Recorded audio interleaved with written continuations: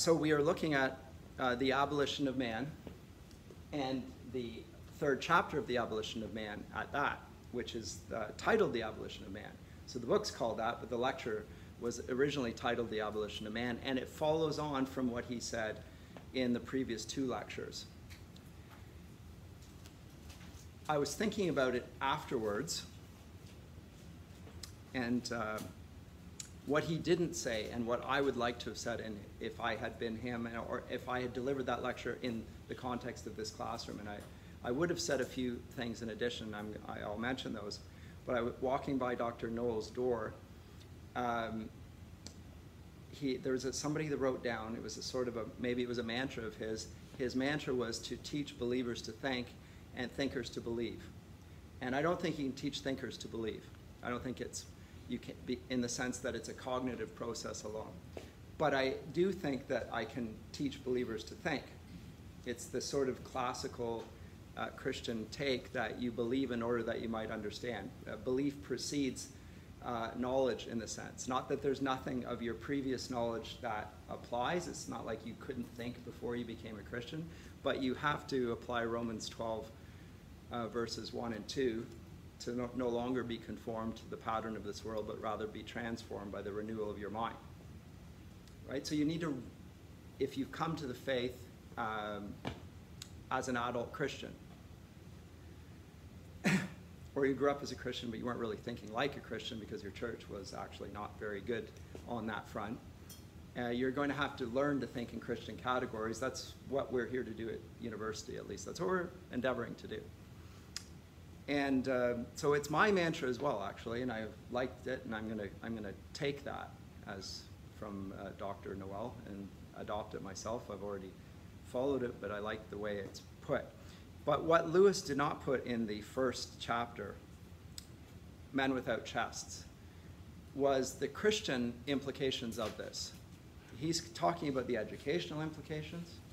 He is talking about he is about to talk about the whole societal implications of handing over education to people that are no longer constrained by morality or aesthetics, to people who are men without chests. He calls them the conditioners. And he talks about that repeatedly in his works. He refers to these people he calls the conditioners. And what does he mean by that? Well, he ties it very much in with progressive education. But what does he leave out? Well, what he leaves out is it struck me, I needed to discuss, which is that the Apostle Paul's argument in Romans 1 and 2, that those who are pagans, and he's speaking to a pagan audience, it's the epistle to the Romans, right? Know that God exists. They know. And therefore they're without excuse because he can be known by reason of the things as they have been made. They simply do know it, and they deny it. They reject the truth in unrighteousness. And so he gives them over to all sorts of other things. That's the gist of Romans 15 to 31 and so forth. They know, and yet they deny it. They reject it in unrighteousness. And there's a book that came out recently by an atheist by the name of David Berlinski, The Devil's Delusion, Atheism and Its Scientific Pretensions, in which he argues that modern science, and particularly the atheists among them, are very happy to recite the periodic table, but they don't go far as reasoning when it comes to anything weightier. They don't get very far. It's embarrassing. And he pushes it as a non-theist and observes how absurd the scientific assertions are on a wide variety of issues. Remember, this is what it would be called normally from a Christian vantage point, a hostile witness. Right? It's not like he's sympathetic to Christianity, but he's arguing that theism is entirely rational. And to say that it isn't rational, is irrational, is just propaganda. And he's saying that. And he can just simply think that's right. So, but he's being truthful there. That's very interesting to me. That's one of the implications of this, is that people lose the capacity to discern even basic truths from falsehoods. But Romans 1 is saying something more than that, because Paul is making the case that everyone implicitly acknowledges God. Or even explicitly. He can see it because they're polytheists. Right? We're going to come to this a little bit not too far down the road when we look to De Descriptione Temporum, this lecture that Lewis gives when he becomes installed as the chair of medieval and Renaissance studies at Cambridge University. He argues that in the mid-19th century, a break happens which is so seismic it's hard to know how to describe it, because he says the ancient world, that is the pagan world, and the Christian world have more in common than do our contemporaries, men without chests, and Christians and pagans. The pagans and Christians are over here. Our contemporaries, it's hard to find what category they fit under. And when I say our contemporaries, I'm talking about our world right now, including everyone in the room. This is how you were educated, probably. You had a certain worldview that you had been taught, which really denied what Paul says is obvious. You denied that you were taught to deny the obvious, that God is the creator. And yet every major religion, he's just argued in the Tao, and even minor religions will revere the creator. They're involved and they acknowledge this. There are religious rites. There are certain taboos and sanctities. That's what he's demonstrated in chapter 2, the Tao. He talks about it's not just that they do worship, but there are very clear patterns of agreement amongst the various religions. However much they disagree with one another, they do agree on this. This is just bedrock. Of course, how else could it be?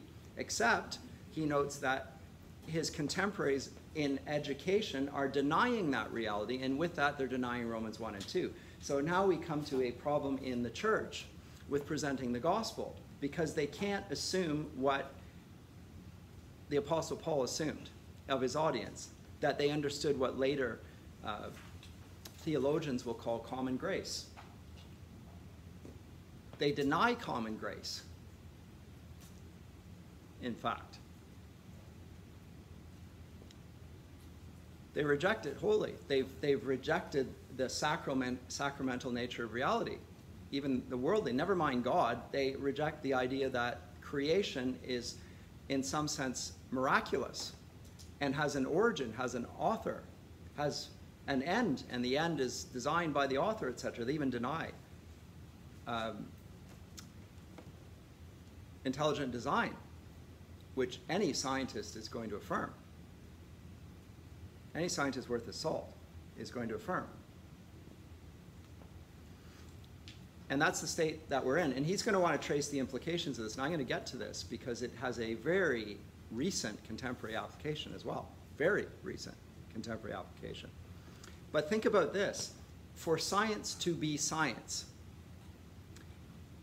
we have to have a determined reality. That is something that has norms and laws and regulations, because otherwise we can't call it knowledge. So determinism is a prerequisite of all science, a deterministic universe. And that includes psychology, by the way. This is a quote: "The alternative is not free will, but indeterminism." If you deny determinism, you affirm not free will, you affirm indeterminism. There is, in other words, chaos. Reality is chaotic. It has no design, it has no purpose, it has no meaning, it has no stability, it has no order, it has no norms.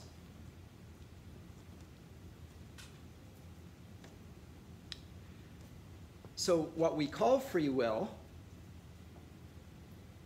in the old way of looking at things, Lewis is going to depend on this. Christians will advance the idea of being free in Christ, the freedom of the gospel.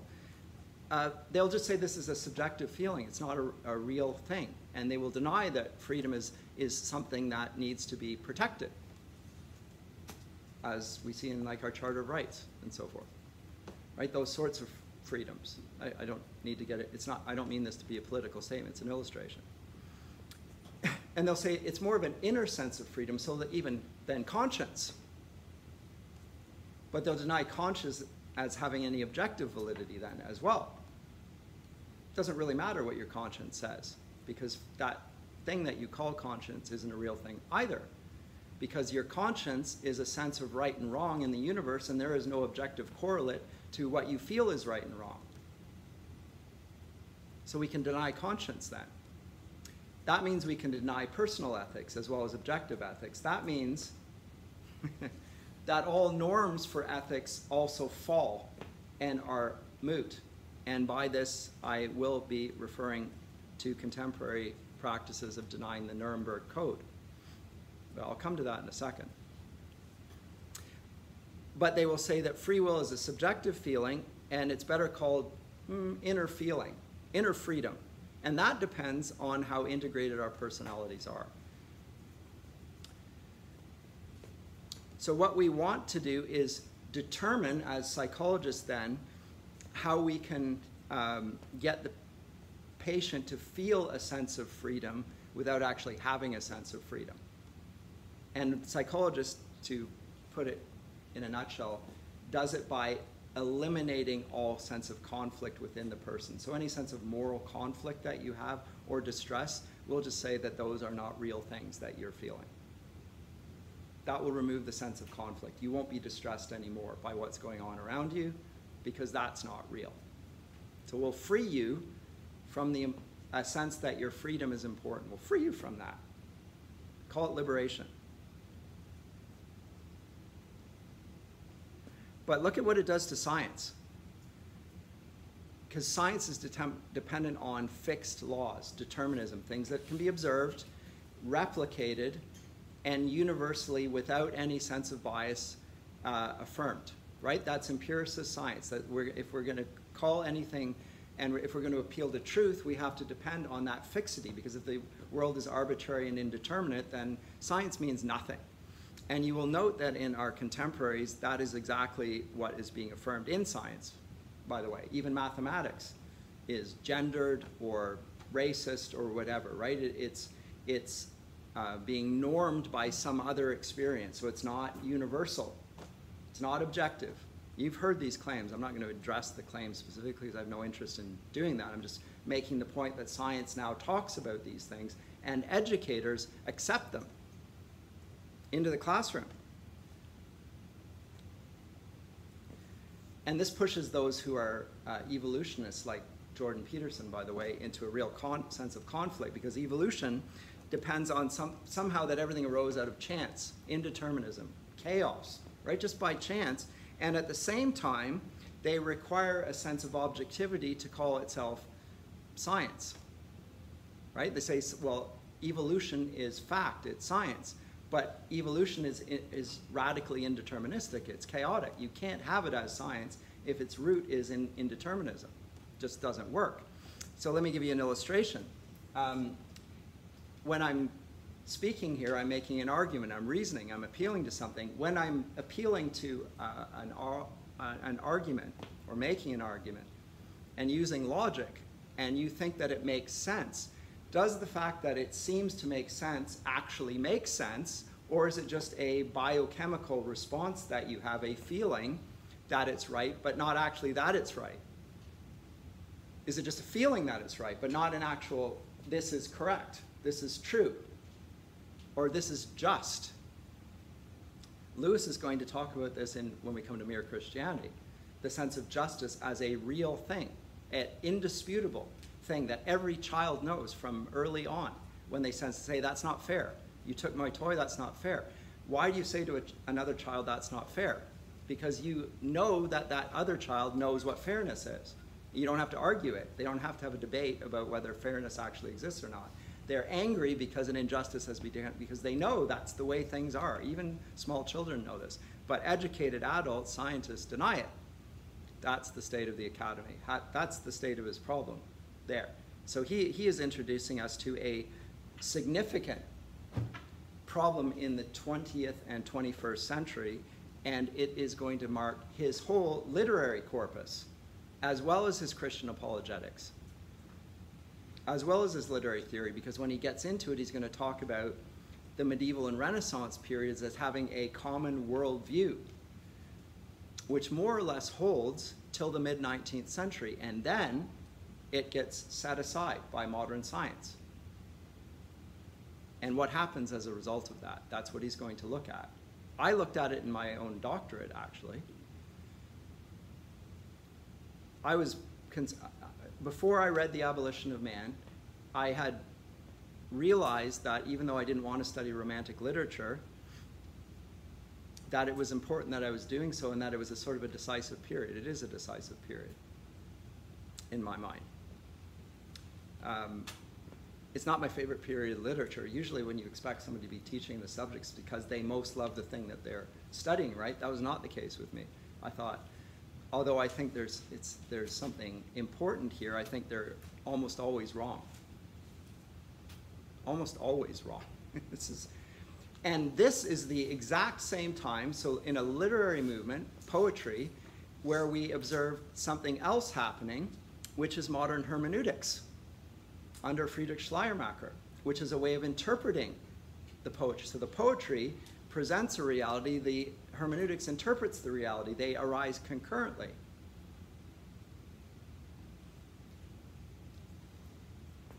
I think that they're both wrong, and in the same way, from opposite sides of the coin.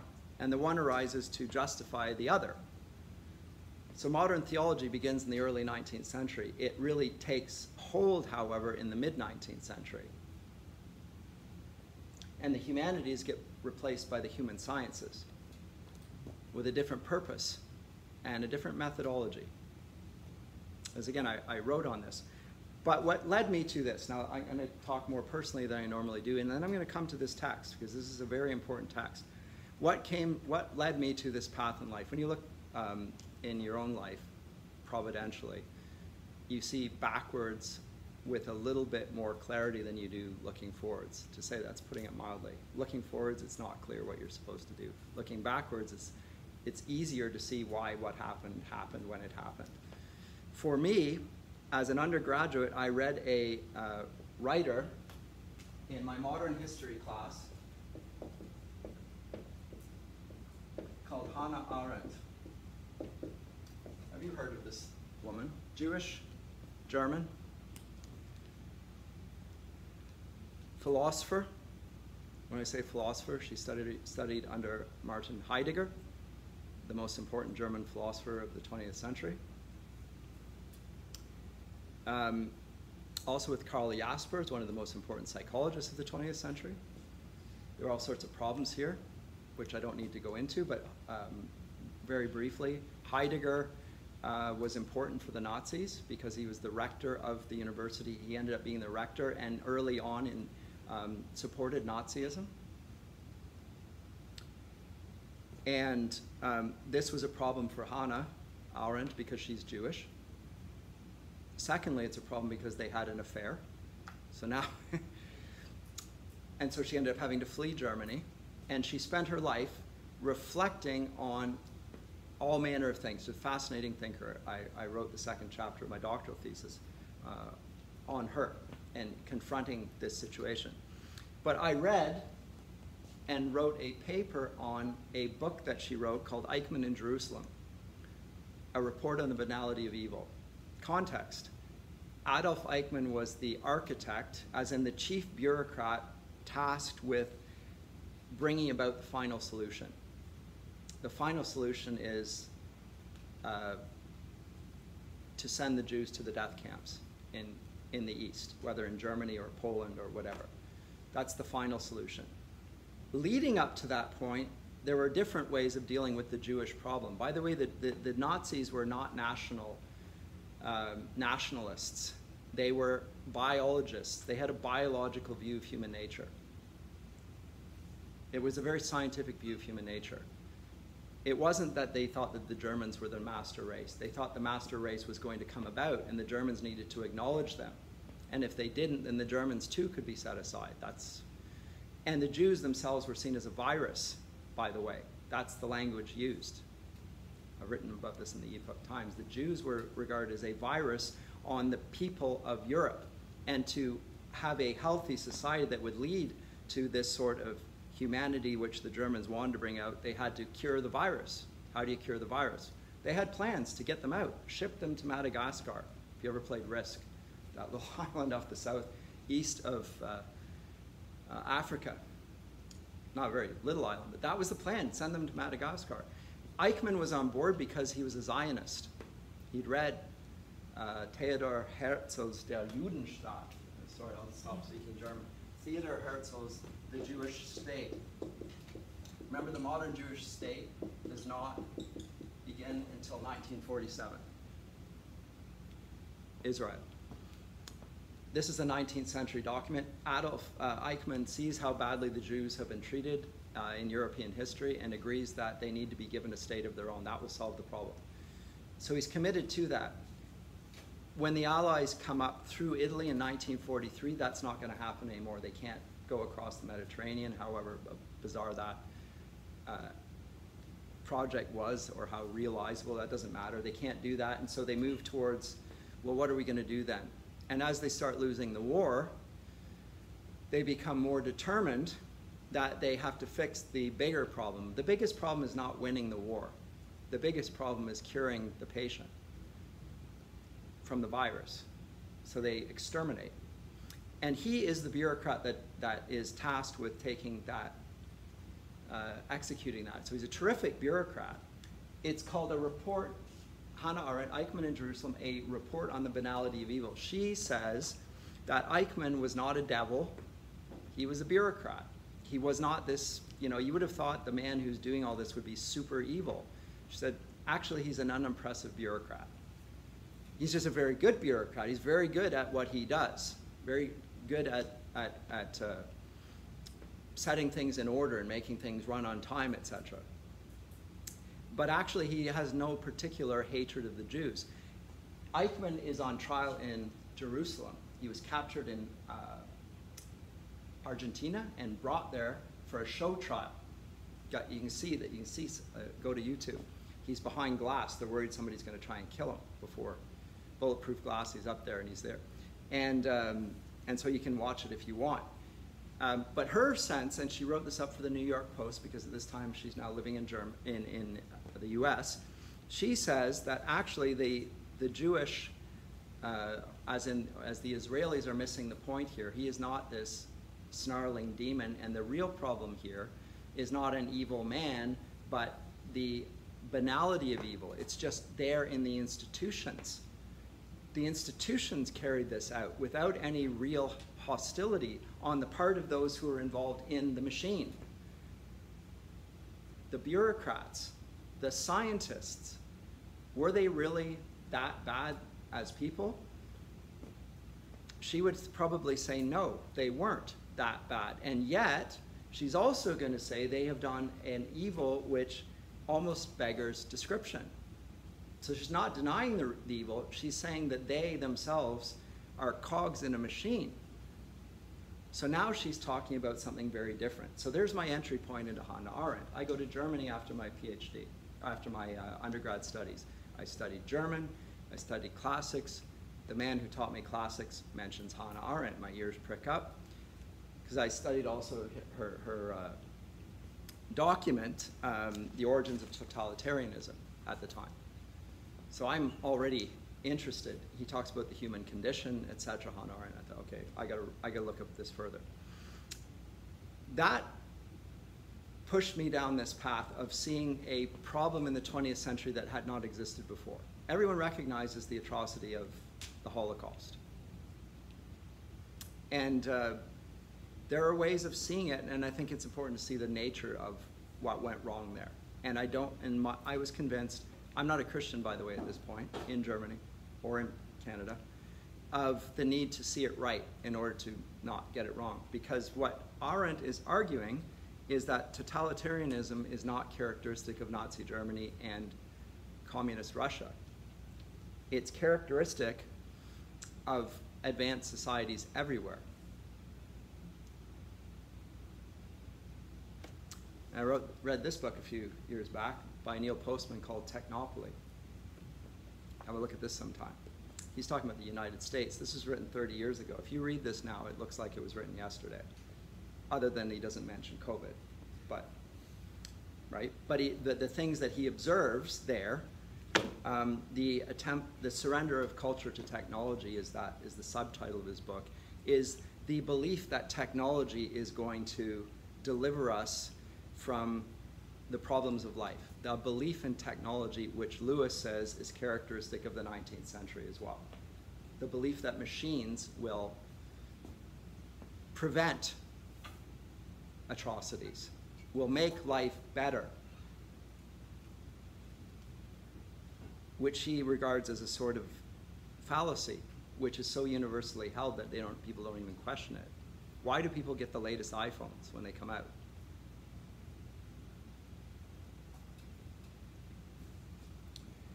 Why do we think that the latest app or social media thing is going to advance our lives in any way, shape, or form? Why do we think that that is the case?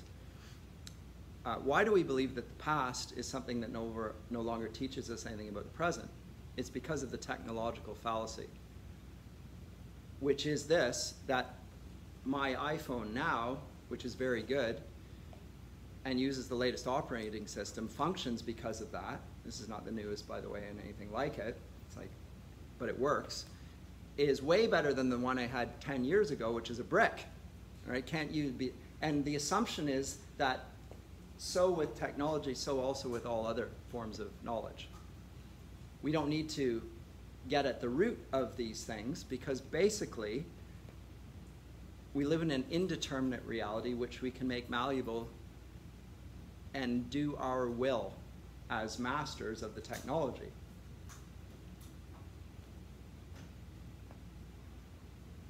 Right? Everyone, and as somebody who lectures on Tolkien as well as Lewis, think about the Palantir, the seeing stones. Think about the function of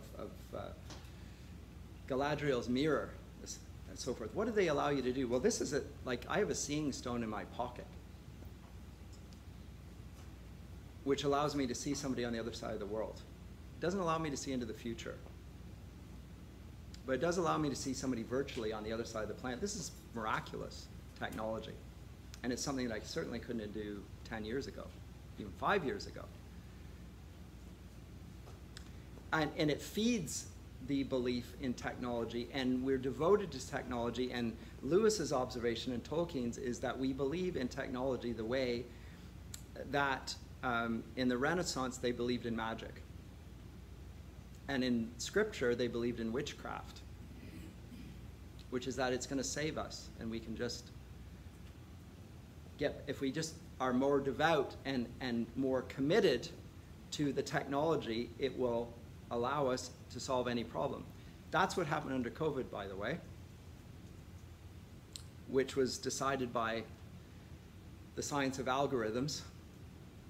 The statistics were connected to early projections, computer projections of what the outcome of that might be. I'm not diminishing or saying, by the way, that there's no COVID. In case you're worried, I'm not going to say anything like that. What I am saying is that the appeal to science and to a technological assessment of what the problem was is characteristic of a problem, which at its heart involves the abolition of man. And so Lewis talks about this. I'm going to come back to this Hannah Arendt in a second. But we can see that this is a concern that you will see throughout modern culture. So think about the Matrix, the fear of machines becoming human, or us being involved in a machine and not being able to distinguish between the reality, machine delivered, and our life outside of it. You're sort of plugged in, all that sort of stuff. We're controlled by this. This is a new form of anxiety.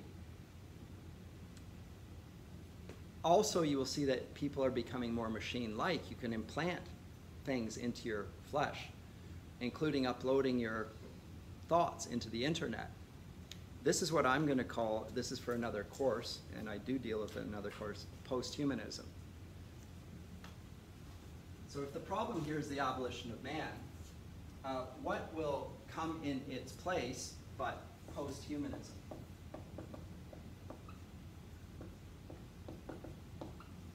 And what's post-humanism is going to preside over what it replaced, which is humanism. And the way it proceeds is to say that there is nothing distinctively human. That thing that we used to see as the center of education, the moral nature of humanity, which distinguished us from the animals, for instance. Dogs are not bad. Even if they bite you, it's not a bad dog. It's not morally bad. It hasn't transgressed any law, per se. It didn't make a judgment and decide and make an error there and needs to be put down because it's a bad dog. You can say bad dog, but you're anthropomorphizing the dog. Right? It's not a bad dog. You might have to deal with it, but nobody really thinks that dogs are good and bad. They're trained to become that, perhaps. But we don't actually think they have the capacity of goodness. They can be trained to that in some ways, but not in the same way. Whereas people, we would say that the capacity for good and evil, even so far as judging that God is the creator, is a distinctive mark of human beings. And Paul says that in Romans 1 and 2. That's why they're without excuse, right? That's the very reason. If we reject the idea that we have a moral nature, then we reject the whole basis of Paul's argument, in which case we don't need special grace either. You deny common grace, you see no need for special grace. This is the problem the church faces. It has an educated populace who have been taught to deny common grace. No? See? You see what I'm saying at least?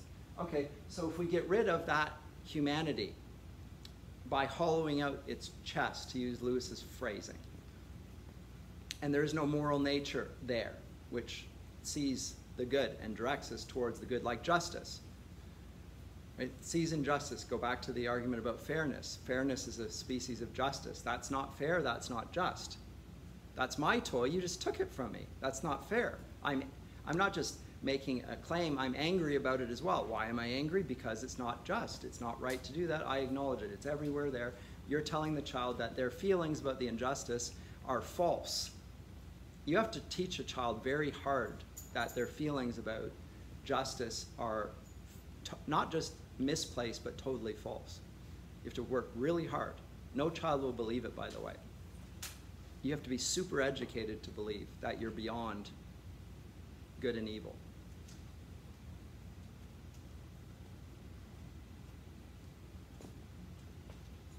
The more educated you are, the less aware you are of this thing, which even small children have, which is why it needs to be taught to small children if they're going to be consistent with it, which is why they go to the public education system and try and inculcate it. But what will posthumanism be? Well, it will be the removal of the barrier or the distinction, not the barrier, the distinction between a human being and an animal, and even a human being from a computer,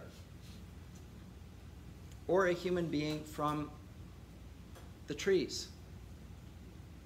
And so you can advance the idea that the planet has rights that we're violating and anthropomorphize the planet and talk about it as an injustice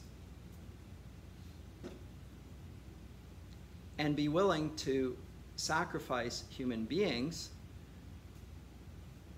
let them all starve, whatever, to save the planet, because the planet has rights equal and indistinguishable from the human beings on it, right? And therefore you're not going to want to have children, because that would be producing carbon footprints that will desecrate the earth, and the earth is just as sacred as you are. Have you not heard varieties of this argument? These are all what I call post-humanist arguments. They deny that there is such a thing as the human, which is distinct and has certain obligations and certain laws and rules. If you buy this, then you're also going to buy the argument that the solutions that could and should be used to rectify the injustice can include mass deaths. Adolf Eichmann proved that.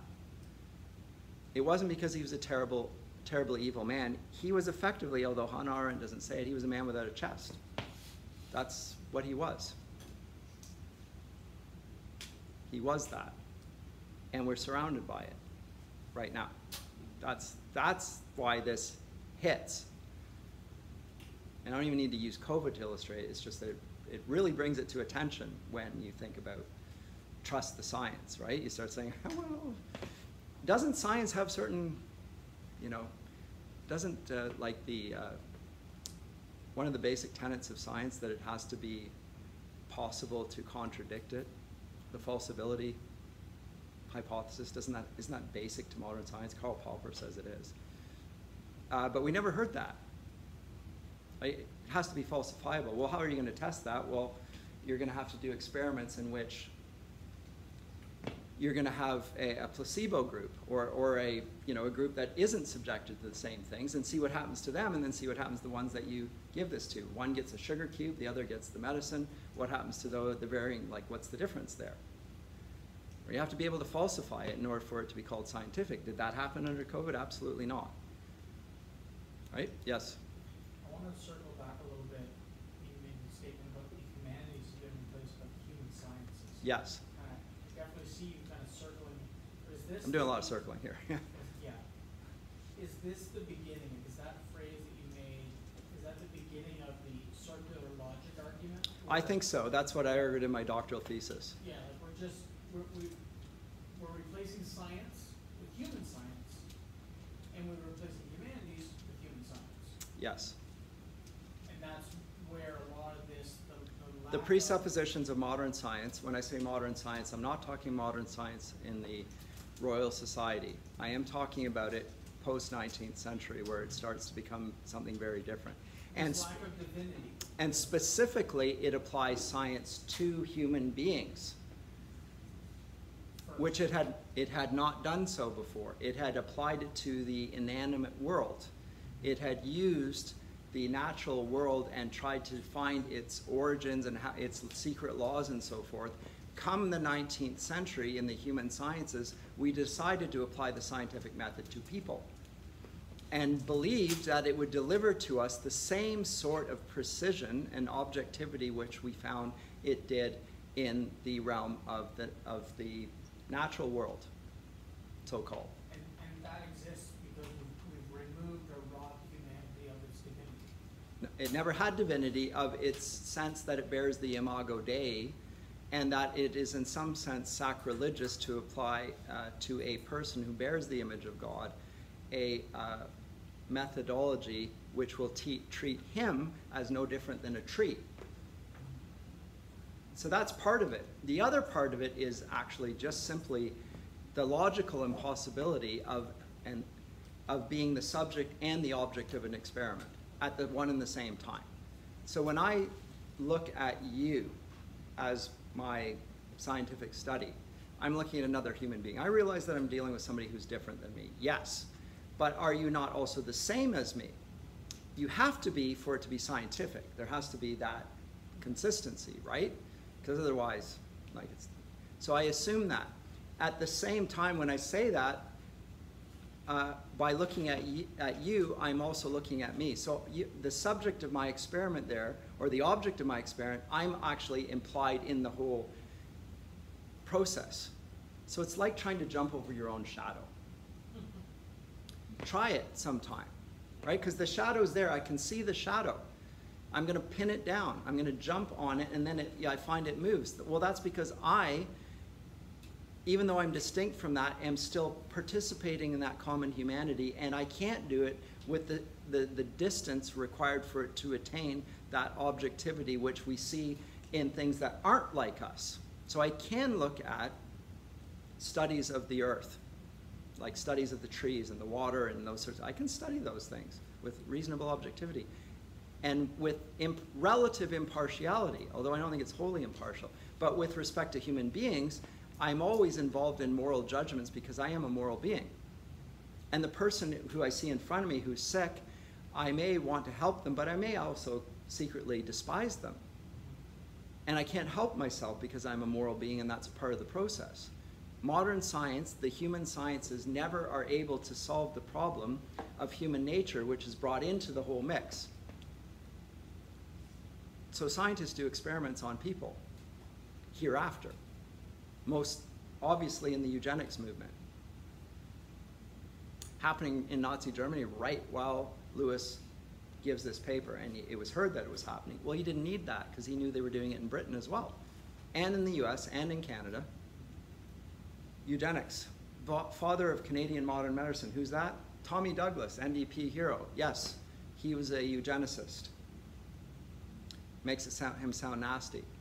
And maybe he was, in the sense, not as a person, but in the sense that he was applying eugenics to people, and I think it is deeply, deeply problematic.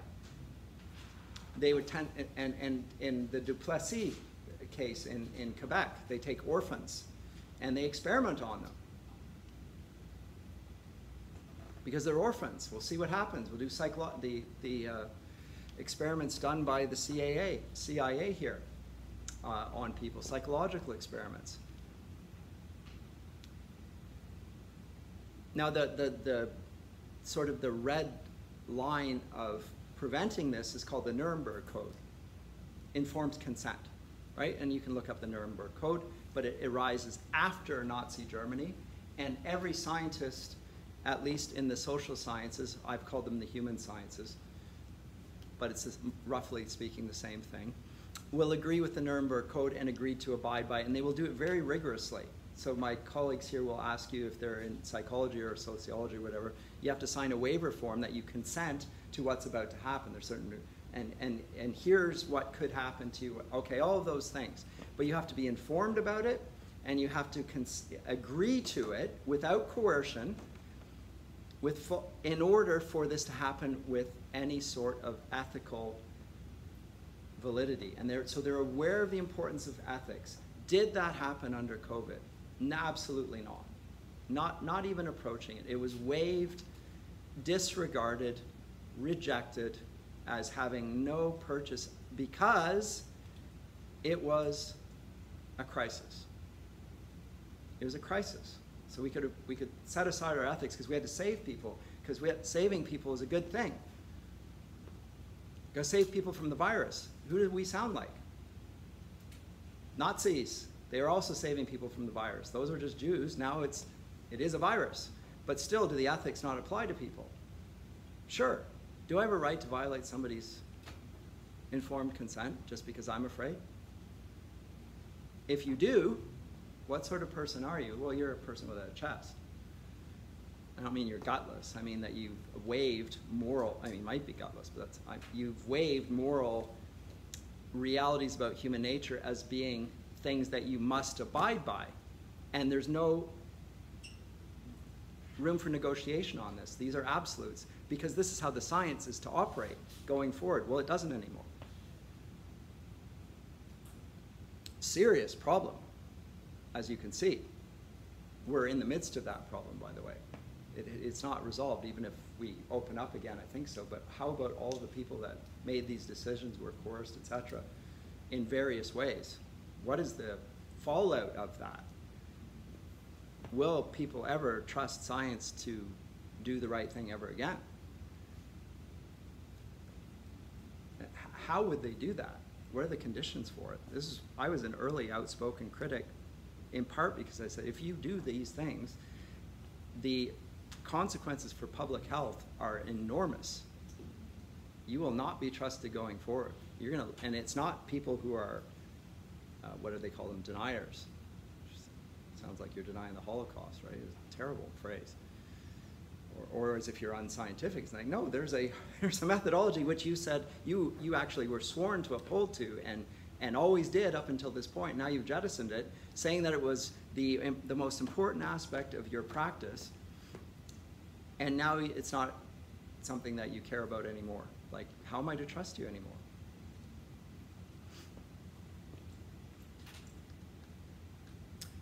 This is not a new tale. This is an old tale. Tyrannical rulers using fear as a tool of control. This is not new. This is not Nazi. This is historic. It's always been a means of manipulation to get political outcomes. That just begs the question of why this would happen here. That's not what this class is about. I can tell you that I have a very clear idea of why that is so, but it's not for this class. For this class is to talk about what happens in science fiction, what happens in Lewis's fiction, what he talks about here in The Abolition of Man, which is scientists being empowered to deal with the problems of human nature. But who is to trust the scientists? So what does he say here? Let me come to the phrase. It's on the screen behind you, but I'll read the one in front of me. Man's conquest of nature is an expression often used to describe the progress of applied science. Man has nature whacked, said someone to a friend of mine not long ago. In their context, the words had a certain tragic beauty, for the speaker was dying of tuberculosis. No matter, he said, I know I'm one of the casualties. Of course there are casualties on the winning as well as on the losing side, but that doesn't alter the fact that it is winning. So they're happy because science is making progress, and that one day we'll have cancer beat. Or one day we'll get rid of the problem of the virus, whatever, like fill in. I have chosen this story as my point of departure in order to make it clear that I do not wish to disparage all that is really beneficial in the process described as man's conquest, much less all the real devotion and self-sacrifice that has gone to make it possible. But, having done so, I must proceed to analyze this conception a little bit more closely. In what sense is man the possessor of increasing power over nature? Because this is the question. In what sense is man the possessor of that power over nature? Because that's the claim. We're emancipating ourselves from nature. Can we detach ourselves, gain power over nature without losing our sense of ourselves? That's where he's going with it. Is it possible to jump over your shadow and yet remain yourself? Is it possible to be a man without a chest and still be a man? Is it possible for education to happen without moral teaching, without education being anything other than propaganda and unscientific at that? His answers are quite clear, but let's consider three examples: the airplane, the wireless, and the contraceptive. I'm going to skip over this.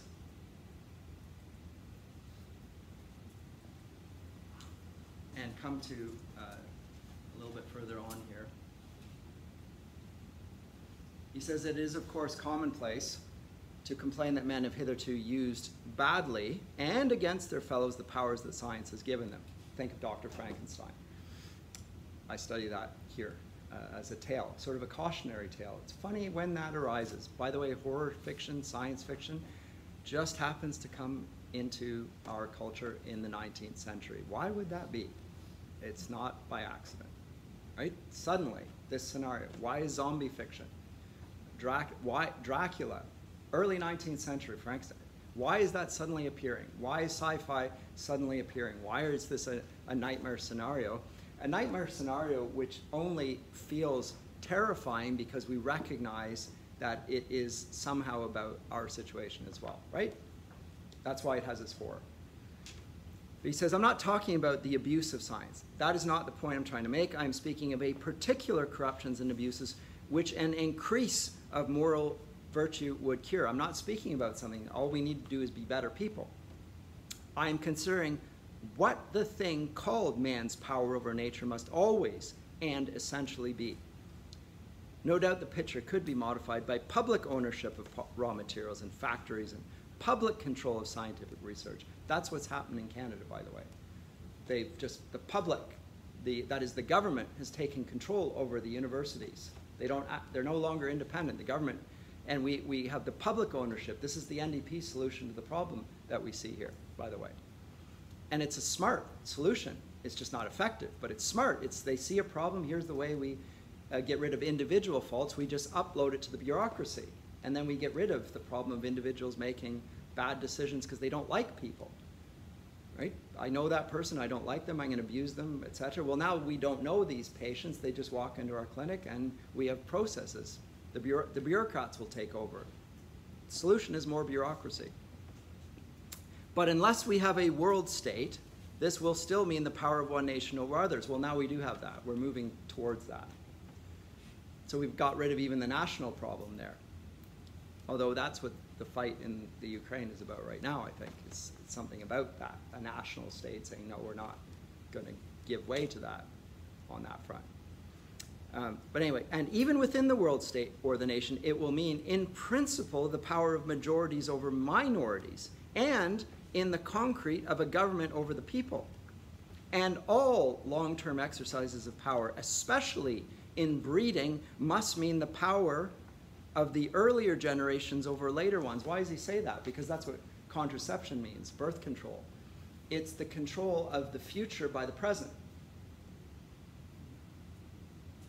People don't usually think of it that way. But like the power I'm giving to myself to stop contraception from taking place is a power over a future generation that does not yet exist, but would exist without my intervention. It's actually an exercise in power I am. I may like the exercise of power and what the freedom it gives me. But the freedom it gives to me is a liberation from the dictates of my own body and, to some degree, the creaturely existence that I've been given.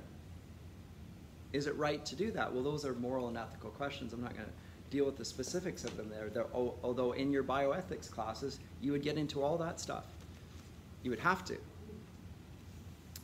But he says this latter point is not always sufficiently emphasized. Is that on the screen there? Because those who write on social matters have not yet learned to imitate the physicians, yes, by always including time among the dimensions, in order to understand fully what man's power over nature, and therefore the power of some men over other men, really means we must picture the race extended in time from the date of its emergence to that of its extinction. Each generation exercises power over its successors, and each, insofar as it modifies the environment bequeathed to it and rebels against tradition, resists and limits the power of its predecessors. Okay, so if we no longer exist in a historic continuity with the Christian church now, the church universal, historic and apostolic, if we are in rebellion against the past and we are controlling the future, what are we doing ourselves? We believe we're empowering ourselves, but what is the self that we're empowering? Where's the common humanity between our parents and us and the future generations? If we're not having children, if we're in rebellion against the past, even the closely proximate past, and we're going to make all decisions for ourselves, what sort of humanity are we building? One in which we're empowered, for sure. But what are we gaining power over? Our own nature. Do we become less human in the process? I'm going to say yes and no. We can't deprive ourselves of our humanity because we bear the image of God, and you can't get rid of it. But yes, in the sense that you can more and more strongly rebel against that thing of which you are, of whose identity you don't know because you didn't create it. Right? You're not the author of your own being. Neither are your parents, by the way. God is. He's called the creator. We can get into all that sort of things, but these are complex issues. This modifies the picture, which is sometimes painted of a progressive emancipation from tradition and a progressive control of natural processes, resulting in a continual increase of human power.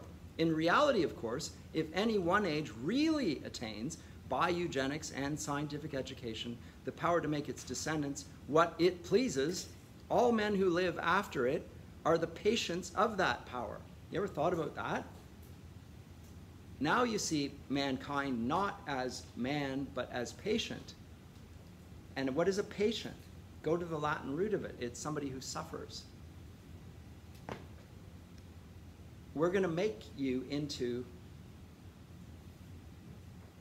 we can gussy it up in whatever language we want. We can call it, you can self-identify. Right? You can call yourself what you want to. Yes, but I've made myself dependent on your scalpel, your injections, your treatments, ad infinitum. I'm a patient going forward. I'm no longer a human being made in the image of God. I've moved myself away from those categories. We make ourselves into a whole society of patients. Is it not an interesting argument? I mean, it's a potent argument.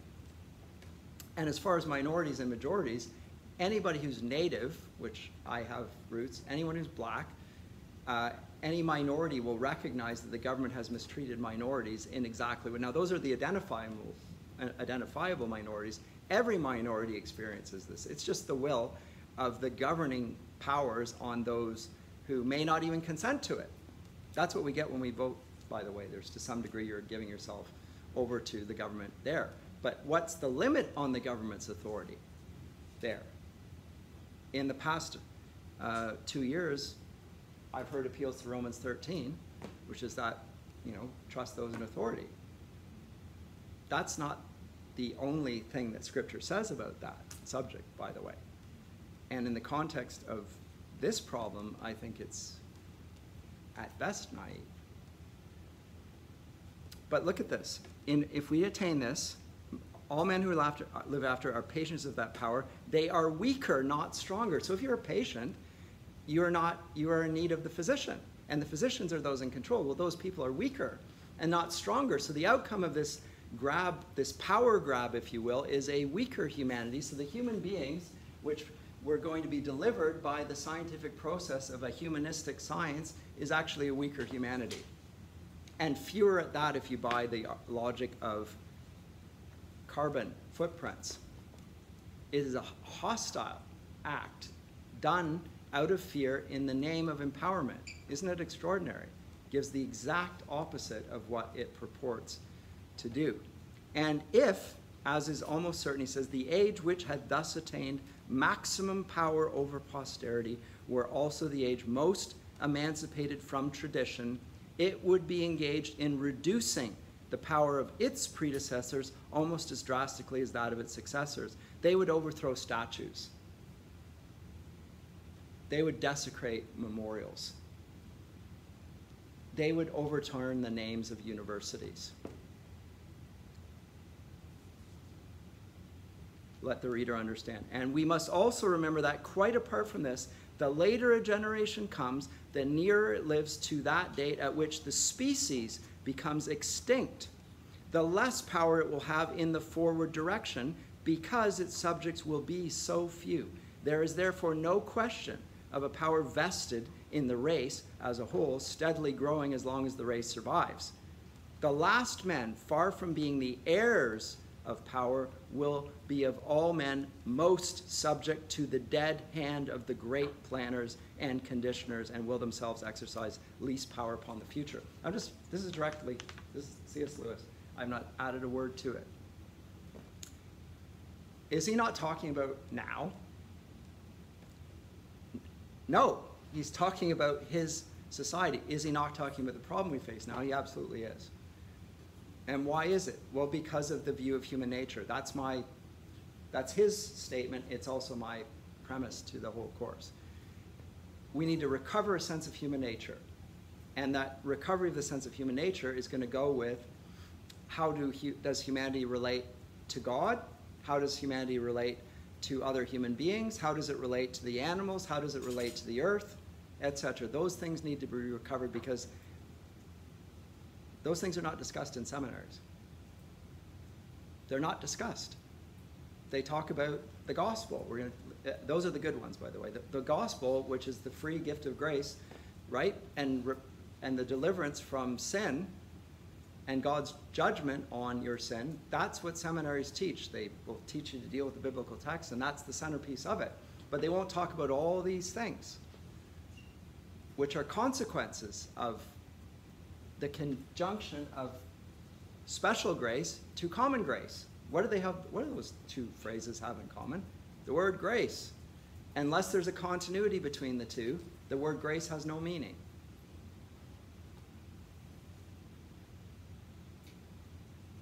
Do you have any comments or questions? I've spoken for about an hour here. We got 15 minutes. Do you have any comments or questions at this point? I like throwing it at you. Big whacks. I can talk about this all day. Yes. That's clear. This is like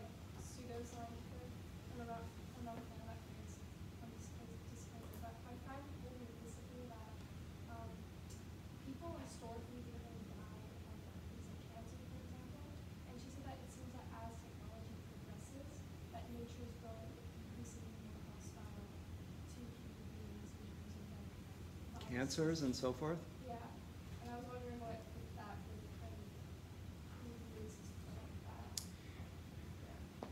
Yeah, I'm out of my area on Yeah, this, exactly. but I will know what you all know, Yeah. which is the prevalence, because it's happened within our lifetimes. And when I say our, I mean you're mostly in your 20s or teens even. But the growth in autoimmune disorders, for instance, your own body sort of fighting itself, right? Those are observable, and things like, you know, kids that are autistic.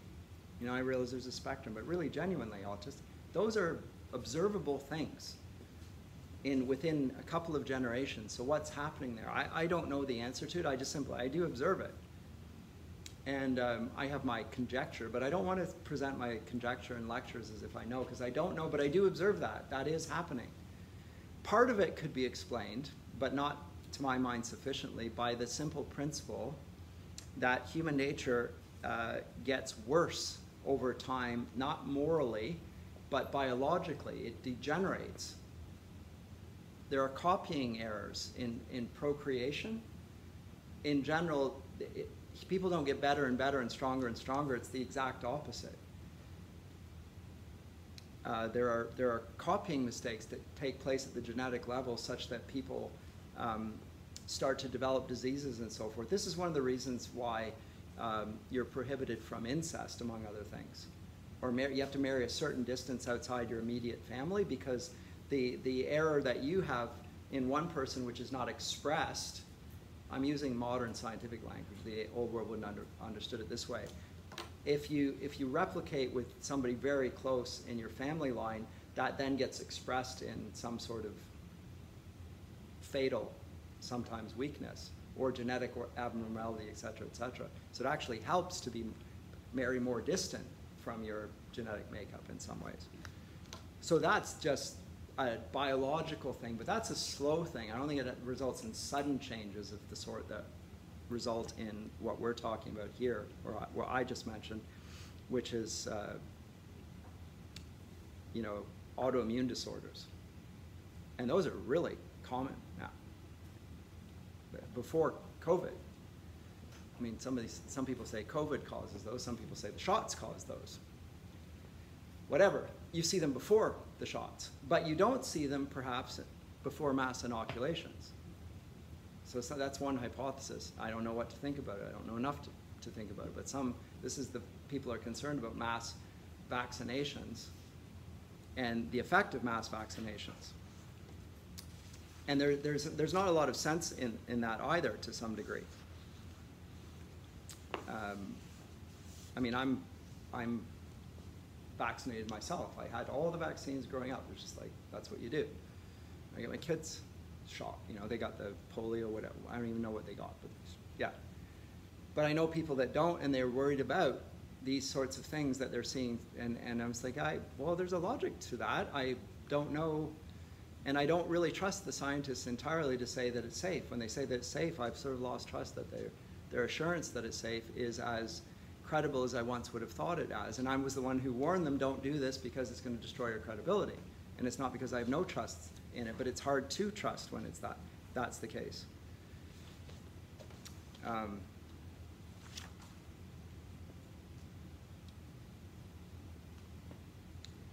So what we see is a new order. The scientists that have quasi-spiritual power invested in them, they're going to save us.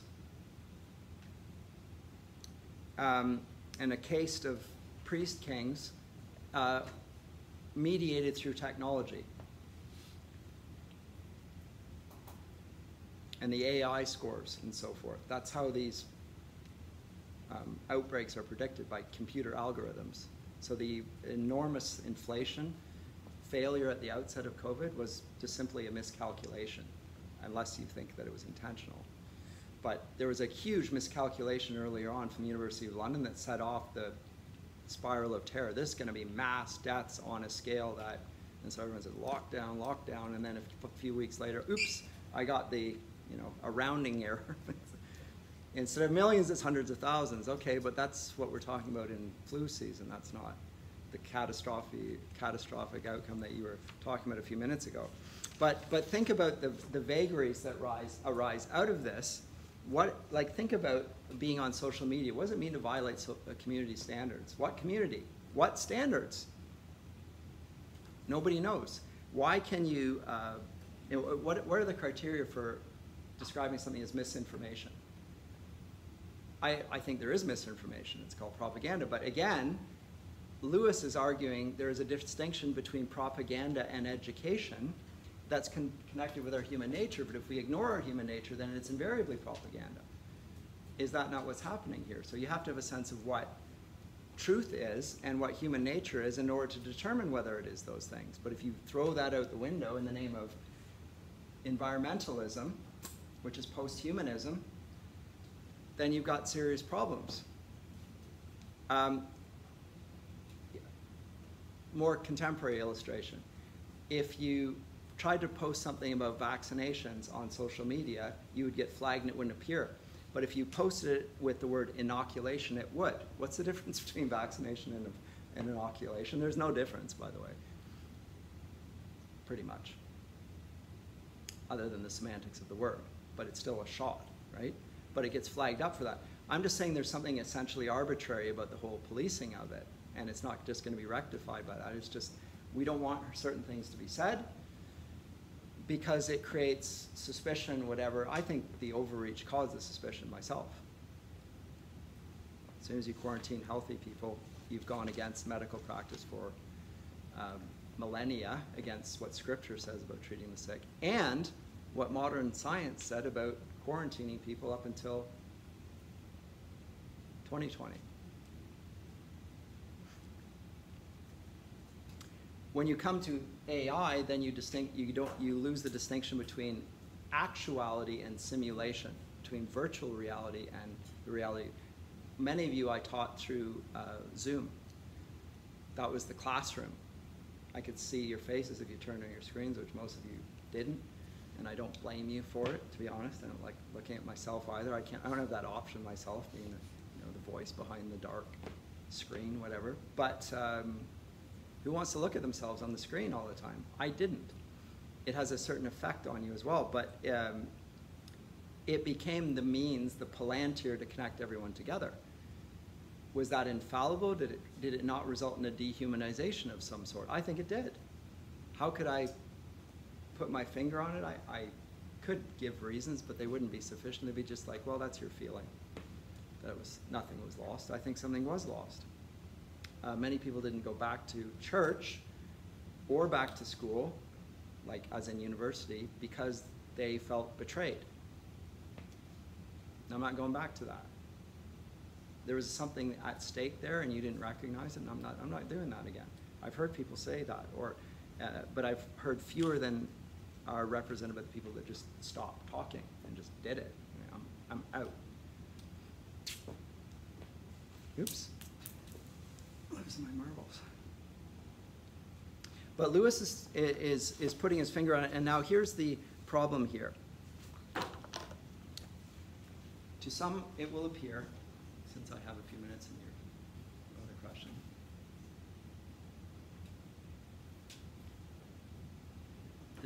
First of all, the conditioners are going to choose an artificial Tao.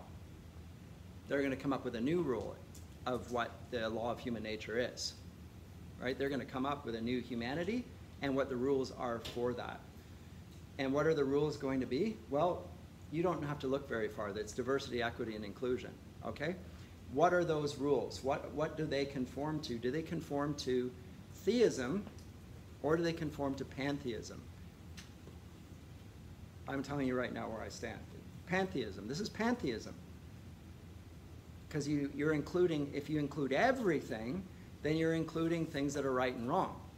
I'm not even saying what the right and wrong is, but if you include everything, and if you say diversity, what does diversity even mean? What does inclusion even mean? What does equity even mean?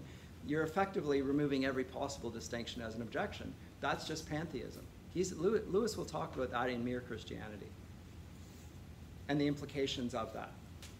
But so that will be the new Tao, the new law of human nature, which is presented as a law. By the way, you're going to have to conform to this law.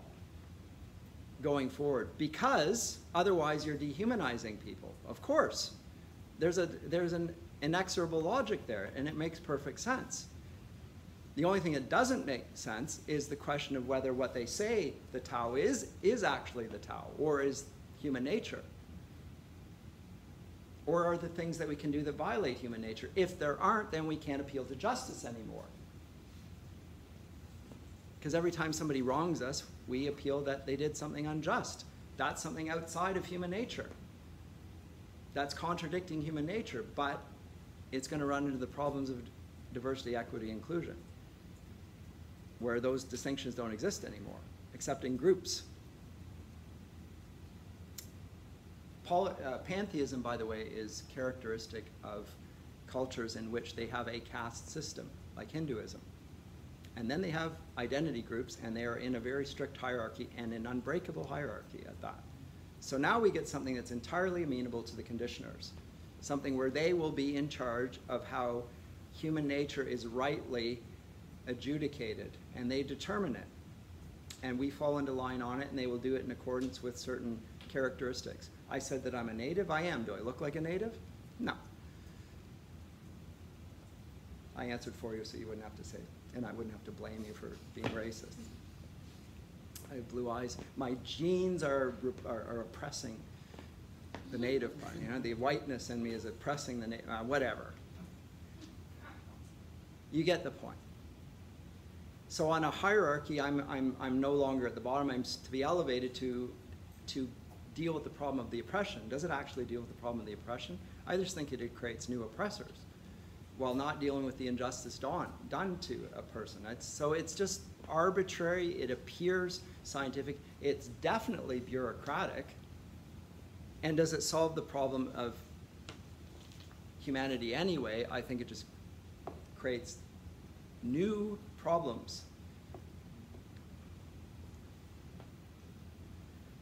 But the old situation, oh, I like this. Second difference is more important, he says. Where is this? I need to come to this.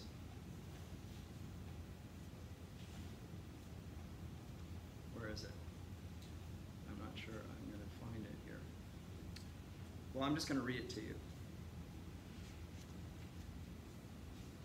In the older systems, both the kind of man the teachers wished to produce and their motives for producing him were prescribed by the Tao, a norm to which the teachers themselves were subject and from which they claimed no liberty to depart. They did not cut men to some pattern they had chosen. They handed on what they had received.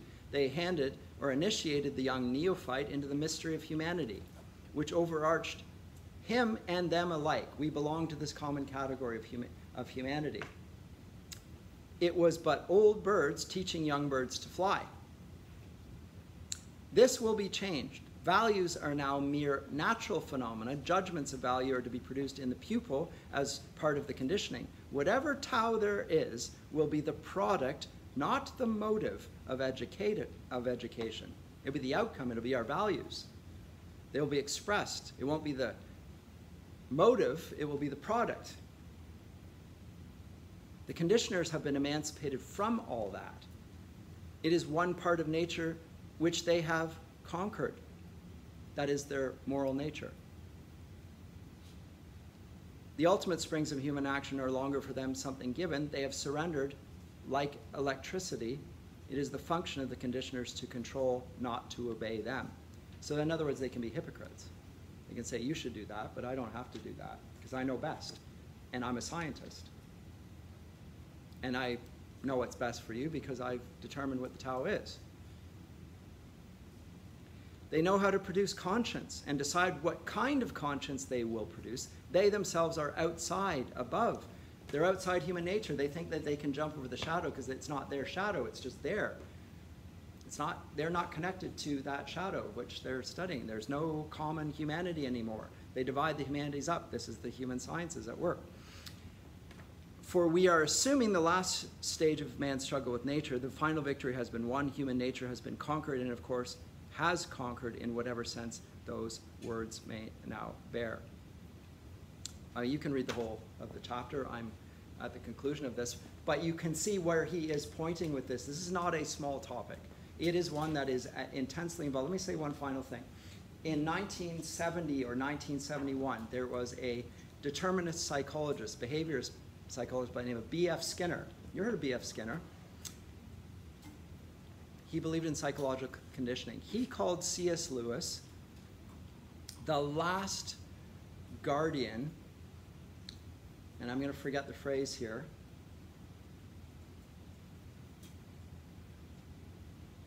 I am going to forget the phrase, of nobility and virtue, something like that.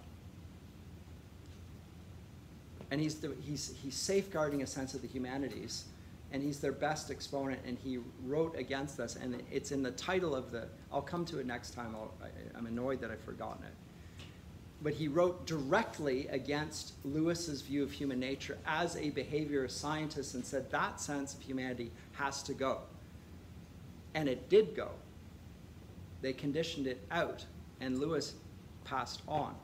Now, I think that his argument has not passed on. It's still with us. But the battle that Lewis waged, and was waged in, I think, the world wars, was against an ideology. The ideology was there in Britain. It was there in the United States. It was there in Canada. It is still there. It's the battle that we're all in. Anyway, I'm done for now. I'll see you next time.